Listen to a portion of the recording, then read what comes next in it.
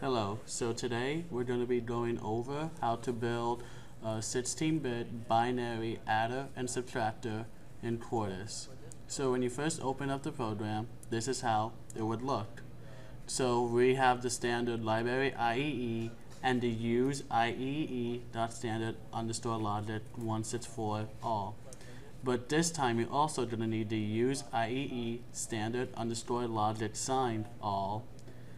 Now for the inputs, you're going to need to put the adder and subtractor as the input, and then the A string and the B string. Those will act as the numerical values that you put in to the waveform to be added or subtracted, and then for it to be 16-bit, you'll put it as 15 down to 0. Now for the result as the output, you're going to need to put in the equation result is less than or equal to A string plus B string when the adder and subtractor equals 0, and then for else it would be A string minus B string. Now when you're done with all this, you're going to want and hit the compile button, which is up here. So now we'll hit compile. So now when you're at your waveform, you're going to want to insert the nodes and the bus. So we're going to go and set this to unsigned decimal. And then now we're going to bring everything over. Now the first thing you want to do is we're going to make this half adding and half subtracting.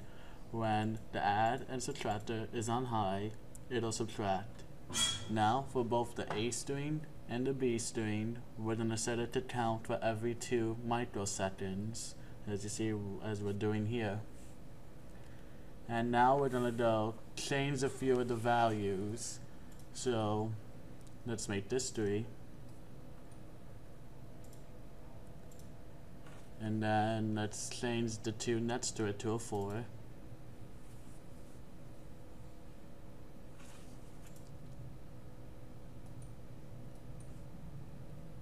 And now let's make this into a 2. Let's change this 5 to a 1.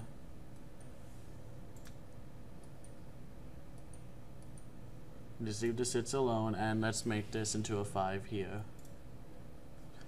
And now once you're done editing your waveform, you're just going to go hit the compile button, and next we'll see the results. And you see here with the results, it'll show that on the adding side, 0 to 0 is 0, 1 to 3 is 4, 2 to 4 is 6, and 3 to 3 is 6. And since they're both 6, they combine. And now in the subtracting section, 4 to 2 is 2, 5 to 1 is 4, 6 to 6 is 0, and 7 to 5 is 2. This is the basic adder and subtractor in Quartus Prime.